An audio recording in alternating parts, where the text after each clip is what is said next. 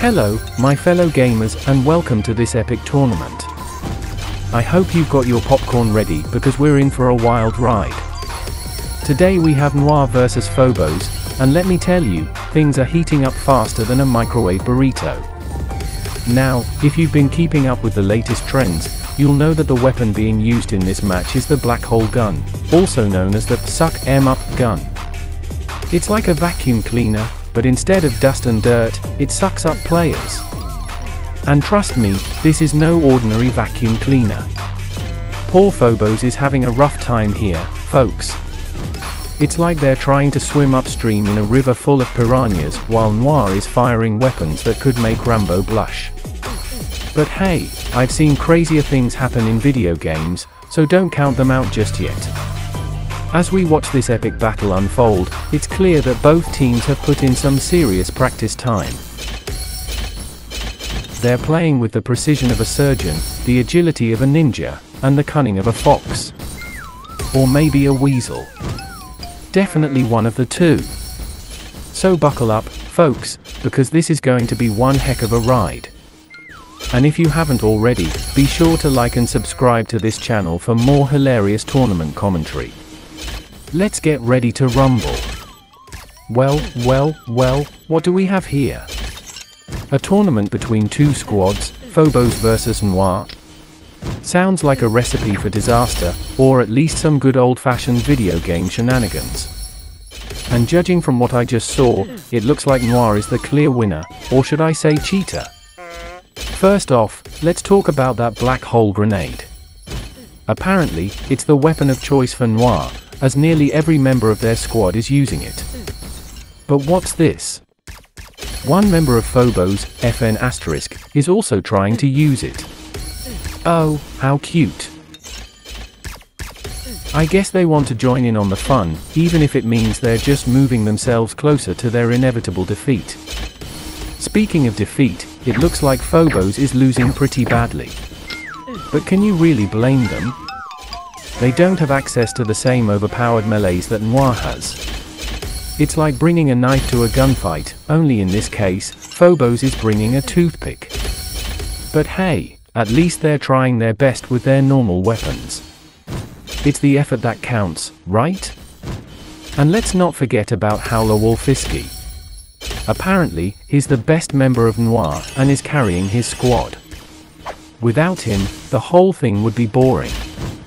But get this, he's also the manager of the game. Yeah, you heard that right. He's basing instead of working on the development of the game. Talk about a conflict of interest. But hey, I guess he's just doing what he can to make sure his squad wins. Gotta respect the hustle, I guess. Overall, this tournament was a hilarious and sarcastic showdown between two squads. Noir may have won, but at what cost? Cheating with overpowered weapons and having a manager who's more interested in playing the game than developing it. Sounds like a recipe for disaster. But hey, at least we got to witness some epic Blackhole grenade action and some good old-fashioned melee domination. Until next time, folks, as we continue to watch this epic tournament between Fobos and Noir, it's becoming clear that this match is more intense than a hot sauce challenge. The Blackhole grenade continues to wreak havoc on the battlefield, with Noir showing no mercy in its usage. But wait, what's this? Fobos seems to be adapting to the situation and is making a comeback. It's like watching a Rocky movie, but with video games instead of boxing. Will Fobos be able to pull off an upset victory? Or will Noir continue to dominate with their overpowered weapons? Only time will tell, my friends. Speaking of time, this match has been going on for a while now. So if you need to take a bathroom break, now's the time to do it. But don't take too long, because you won't want to miss the epic finale of this tournament. And for those of you who are still with us, thank you for tuning into this hilarious and action-packed commentary. Don't forget to like and subscribe to this channel for more epic tournament coverage. And now, let's get back to the action, but wait, there's something else going on here that's hard to ignore, the lag. You may have noticed some stuttering and hiccups in the gameplay, and unfortunately, that's due to the server being overloaded. It's a common problem in online gaming, but it can really put a damper on things, especially during a tournament. I mean, imagine trying to pull off a perfectly timed maneuver, only to have your screen freeze up for a few seconds. That can be the difference between victory and defeat. It's frustrating for the players, and it's frustrating for the viewers, too. But hey, let's not dwell on the negative. Despite the lag, both teams put up a great fight and gave us a show to remember. From the flashy Blackhole grenades to the impressive melee skills, there was no shortage of entertainment. And let's not forget about the hilarious commentary that kept us laughing throughout the match. It's clear that these players put a lot of time and effort into their craft, and it shows. So there you have it, folks, a tournament for the ages, filled with drama, comedy, and some seriously skilled players. Even with the lag, it was a blast to watch. And who knows? Maybe next time the server will hold up a bit better and we'll get an even more epic showdown. Until then, keep gaming and keep laughing, my friends, and if that wasn't enough, Noir players are also using Christmas bows as their primary weapons. Yes, you heard that right, folks, bows and arrows. It's like they're living in the Middle Ages or something. But hey, I gotta hand it to them, those bows pack a punch. And they're definitely catching Fobos off guard. I mean, who expects to get shot by a freaking arrow in a video game, am I right? But let's not forget about the elephant in the room, the lag. It's like the game is running on a hamster wheel or something. Every time a player shoots their weapon, it's like the server is trying to catch up. And don't even get me started on the Blackhole grenade. It's like the server can't handle the sheer awesomeness of that weapon. But you know what they say, when life gives you lemons, make lemonade. And in this case, the lemonade is some hilarious moments that are sure to go down in gaming history. I mean, who doesn't love watching players teleport all over the place or get stuck in walls? It's all part of the charm, right? So despite the lag and the questionable weapon choices, I have to say that this tournament has been one of the most entertaining ones I've seen in a long time. And who knows, maybe next time the server will be a bit more cooperative. Or maybe not. But one thing's for sure, I'll be here to commentate on all the action, no matter how ridiculous it gets. Thanks for tuning in, folks, and don't forget to like and subscribe for more hilarious tournament commentary. And speaking of overpowered weapons, let's talk about the melee attacks used by Noir. Have you ever heard of a Christmas tree as a weapon? Well, now you have. Noir players were using the Christmas bow to smack Fobos players left and right. And let me tell you, it was brutal. It's like getting hit by a truck covered in tinsel and candy canes. I'm not sure if it's more humiliating to get taken out by a bow or a vacuum cleaner gun, but either way, Fobos players were not having a good time. It's clear that Noir players have put in some serious practice time with their weapons, and it's paying off in this tournament. But hey, let's not count out Fobos just yet. They may be down, but they're definitely not out. Maybe they'll come up with a creative strategy to turn the tides of this battle. Only time will tell. So grab some more popcorn and settle in, folks. This tournament is far from over, and let's talk about that Blackhole grenade again, folks. It's like a magnet for Fobos players. Every time Noir throws one, it's like a moth to a flame. They just can't resist getting sucked in and turned into a black hole smoothie. And while they're being pulled into oblivion, Noir players are having a field day meleeing them to oblivion. It's like a game of whack-a-mole, only with players instead of moles. Poor Fobos doesn't stand a chance against this onslaught. It's like they're being attacked by a pack of rabid dogs, only instead of teeth, they have overpowered melee weapons. It's just not fair, folks. But hey, that's the name of the game, right? And speaking of the game, let's talk about the server. It's like trying to play Jenga on a trampoline, folks. It's so laggy, it's a wonder anyone can even move, let alone play.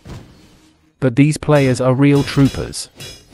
They're soldiering on despite the lag and the unfair advantage that Noir has. It just goes to show that even in the face of overwhelming odds, the human spirit can persevere. And on that uplifting note, let's wrap up this tournament and say goodbye to Fobos. Better luck next time, guys. And as for Noir, well, let's just say that I hope Santa Claus brings them a nice big bag of coal for Christmas. They certainly deserve it after that performance. Until next time, folks, this has been your hilarious tournament commentator signing off. Despite their valiant efforts, it seems like all of Fobos' hard work is going in vain. They may be skilled players, but there's only so much they can do against such overpowered weapons.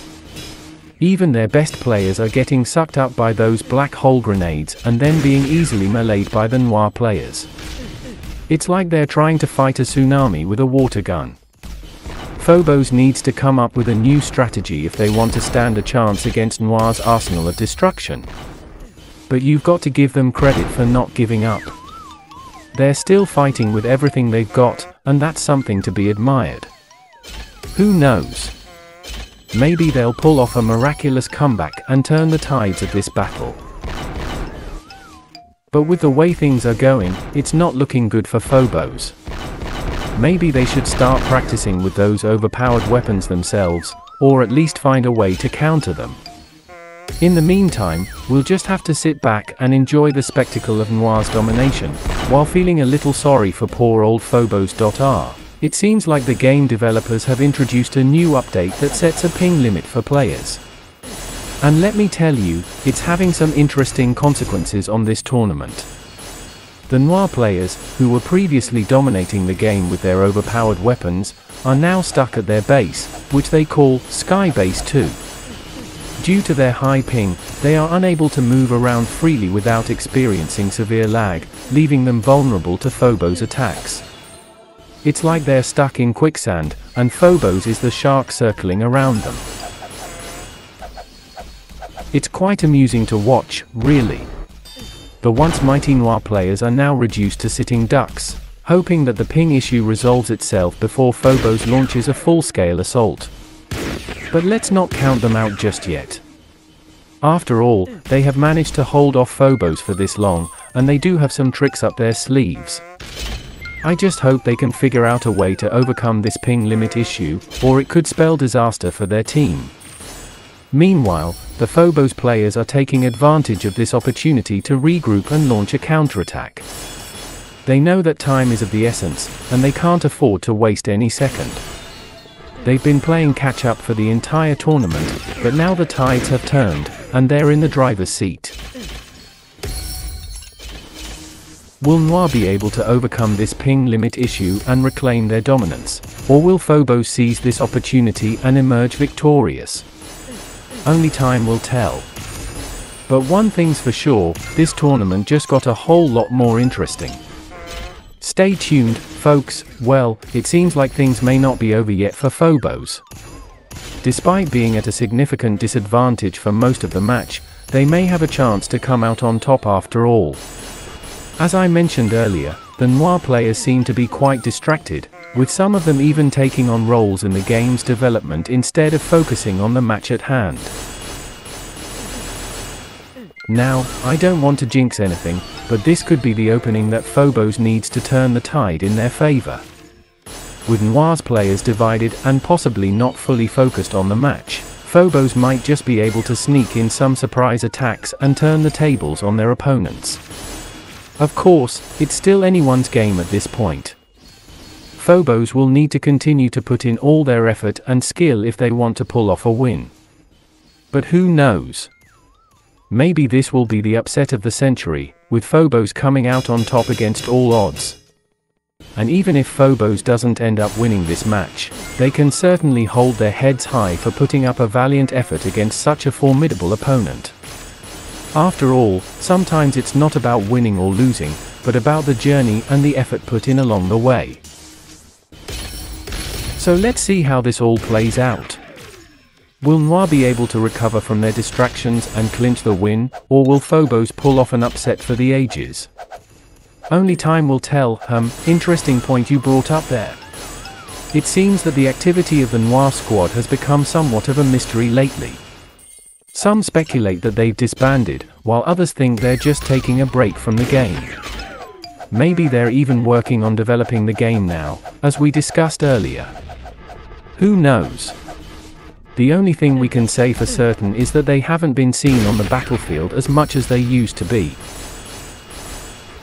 This has left many Phobos fans feeling hopeful that their team might have a chance to come out on top in future battles. But let's not count Noir out just yet. They may be down, but they're certainly not out. And who knows, maybe they're just waiting for the right moment to strike back and show everyone that they're still a force to be reckoned with. Regardless of what the future holds, one thing is for sure, this tournament between Phobos and Noir will go down in history as one of the most intense battles ever fought in the game. Both teams put up a good fight, but in the end, it was Noir who came out on top. Congratulations to them for their well-deserved victory. And as for Phobos, don't worry, there's always next time. It's no secret that Noir has been an active squad lately, and that could mean big things for the game's basing system. With their manager, Howler Wolfiskie, actively playing and basing, he's bound to have some insights into how the system can be improved. And with the reward update for basing looming on the horizon, Noir's activity couldn't come at a better time. Imagine if Noir's suggestions for improving the basing system were implemented in the reward update. Players would have even more incentive to base, and the overall gameplay experience would be more engaging and dynamic.